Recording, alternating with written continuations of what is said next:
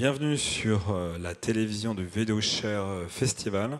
J'ai le plaisir d'accueillir Andrew MENSOZA de la société INCEPTION. So we're going to switch in English. Andrew, Merci. you came for a conference this morning about virtual reality, augmented reality. So could you explain what company does and why you are here today? Absolutely. Our company was set up a couple of years ago by some Israeli tech entrepreneurs and investors, and the guy who set it up was on the Facebook advisory board and saw Oculus before it launched. And so in early 2016, a team set up, and the first focus was creating our own VR app, which is a general entertainment app, and that launched in October 2016. That's still going. That's one of the top 5 entertainment apps, non-gaming apps. It's on all the different app stores, and we're now increasingly distributing third-party content. And that's going steadily, and we may start focusing on a few specific genres and channels. Then the second thing that happened, which was more in 2017, was that companies started asking us to do work for them, because not all companies who want VR wanted to be on an entertainment app for B2B companies. And we also got pulled into augmented reality, and we were a closed beta partner of Facebook's AR Studio. So that was the second phase, which was setting up an agency where we work with B2B and B2C clients on both VR and AR projects. And the third element of the business, which is in development, is our own destination augmented reality app, which the first focus will be bringing children's books to life. Some reports said that augmented reality will have more future than virtual reality. What is your opinion? And is there, how do you see augmented reality for B2C market? So I think that augmented reality now is more of a focus for many companies because it's the new thing, and it's been around, say, for 6 months since the Facebook, Apple, and Android announcements, whereas VR's been around for a couple of years. I think the big difference between virtual reality and augmented reality is the installed base of devices that support augmented reality now is much, much larger than virtual reality. Having said that, to get the best experiences, you still need to have an app. And so companies need to figure out whether they're going to augment their existing app with augmented reality or whether they're going to launch a new one. I think that over the next few years, as I said this morning at the panel, we're going to see some very, very profound changes in augmented reality. It's only really been going, say, 6 months.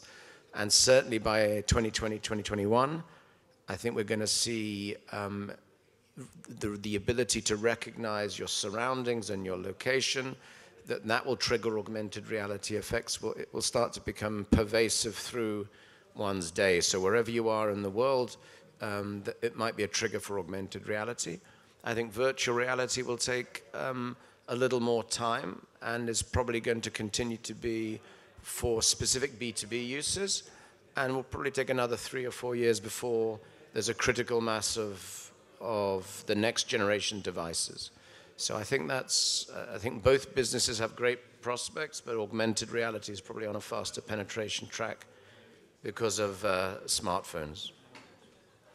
Could you give us some example about your customers, and is it just for big company or a small one could be also a user and it's mainly the develop big, some products?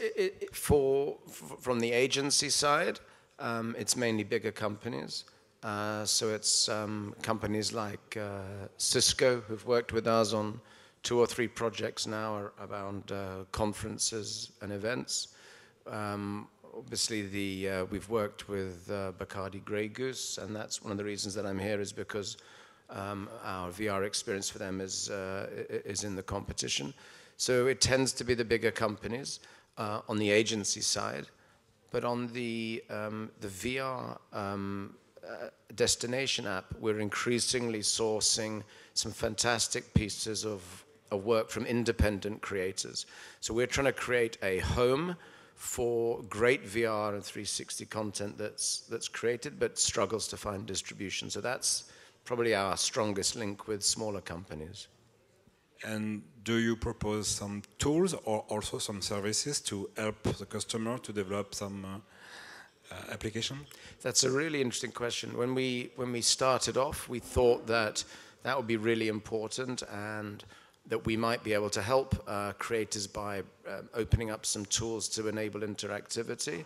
I think that the main thing that we do is enable them to be on all the different app stores, because the specifications for all the different app stores are a little different. But right now we're not supporting them with extra services. It's a vast, creative, resourceful community, and the main thing they need is curation and presence on all the app stores. Your headquarters is in Tel Aviv? That's correct. And also your research and development? Yes, so the headquarters is in Tel Aviv, and then the technology, the development group, or R&D, and also our animation and post and VFX studio. And those two need to work very closely together. And we're very lucky to have a mix of some fantastic technology resource, for obviously which Israel is well known for, but also some very skilled and creative animators. And those two work very closely together. And do you see some country who take a leadership on the market worldwide? Or? Well, I think everyone says that China is growing very strongly in VR.